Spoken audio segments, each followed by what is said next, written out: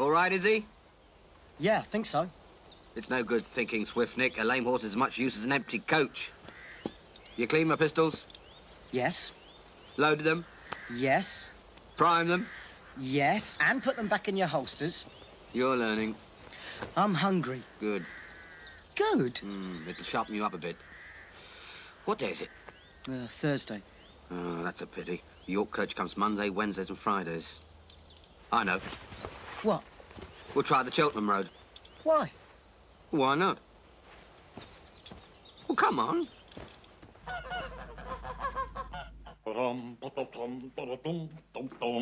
The mist is dispelled when a woman appears. Appears like the notes of a fiddle. She sweetly, sweetly raises her spirits. Enter! You've been lost without that glass spiker. You strut in front of it like a crow in the gutter.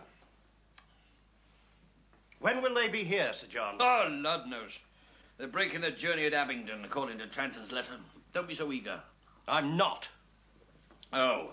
Now, what if the girl don't like me? She don't have to like you. All she has to do is to marry you. Have you ever thought that I may not want to marry her? No, I haven't. You're marrying her, Spiker, and that's an order. The old fool owes me money. All that's left is this diamond necklace. Well, can't he just give it to you? You don't listen, do you, Spiker? It's her dowry. You can't touch it. I've half a mind to marry the wench myself, but I don't feel up to it. So you take the girl, and I'll make do with the diamonds. But, Sir John... Oh, don't be so coy, Spiker. She's good enough piece. Bright eyes, good teeth. It's time you were breeding, Nathan. I can't have a bachelor as my steward. Besides, you'll be marrying into an old county family. It's what you've always wanted, ain't it? So you ride over to Abingdon and bring your bride-to-be back here. Caress her with... Oh, get on, Spiker.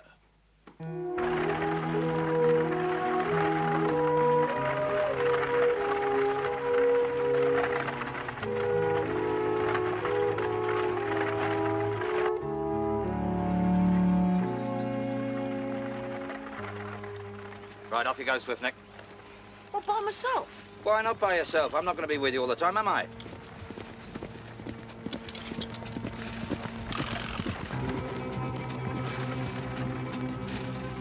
Stand! In the name of Dick Turpin! It's Dick Turpin! Oh, no, not another one.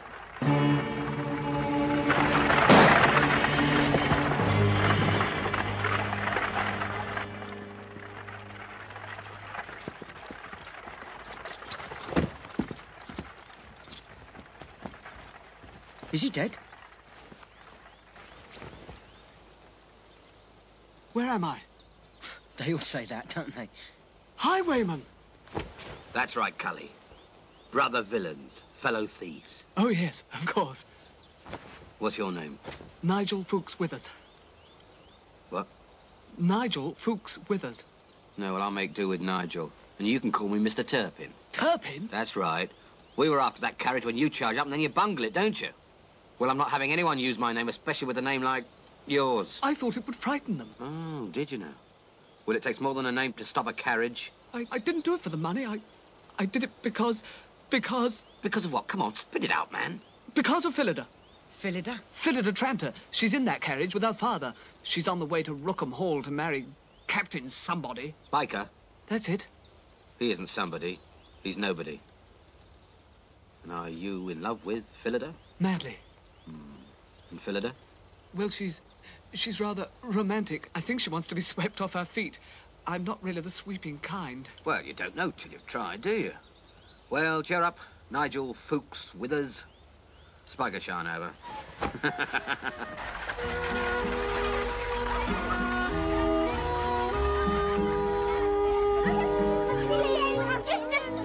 Come on, Tom, out of the way. There's no money here. Now, on you go, out you go.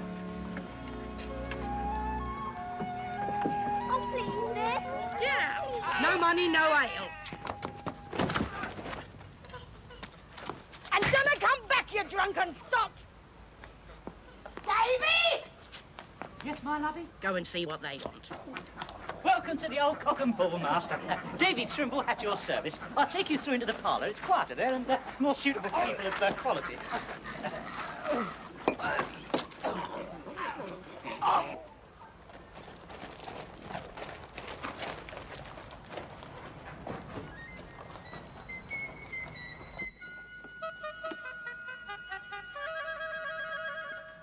Swiftnick. Yep. Coat. And your hat. Right, Nigel. Now you know what to do. I think so. Right.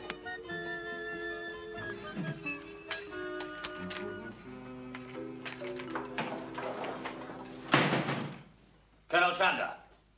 Yes? Your servant, Sir Captain Nathan Spiker.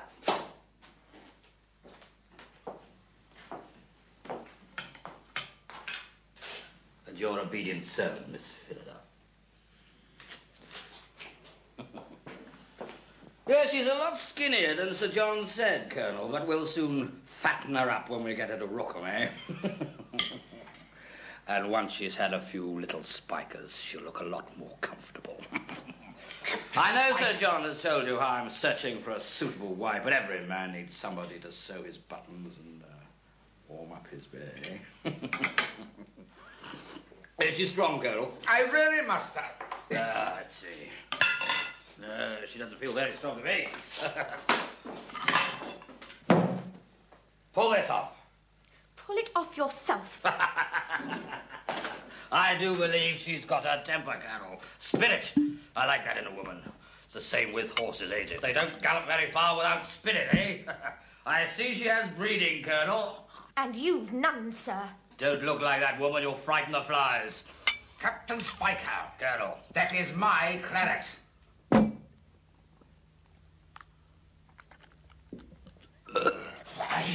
Sit down, you stupid old dumpling. There's plenty more in the bottle. Dumpling, Captain. Did you say dumpling? Is the old cove deaf? Old cove, sir.